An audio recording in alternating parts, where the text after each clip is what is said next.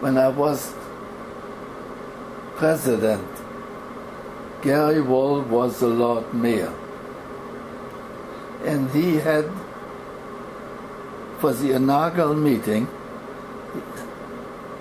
he invited the president or for each organization in the town and township. And it was at the Open Inn.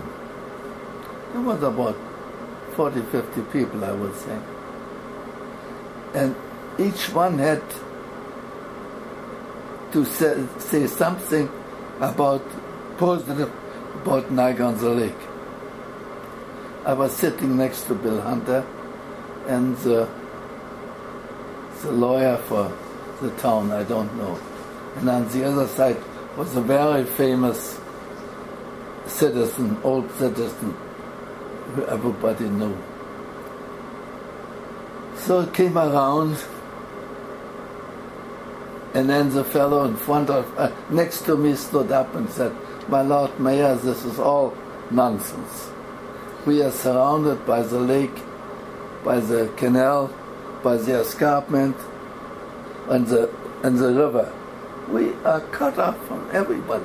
We should, all what we have, ask the government for grants, because there is no way we get tourists into our town." The next one, by then I have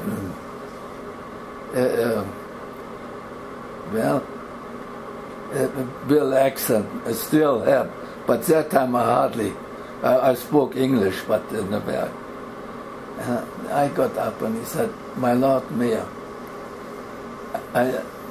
I think somebody has to be born outside Canada and outside Niagara-on-the-Lake to see the beauty of Niagara-on-the-Lake.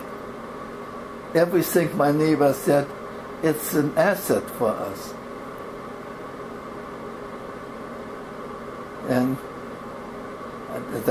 then I was sitting there, never said, "You idiot.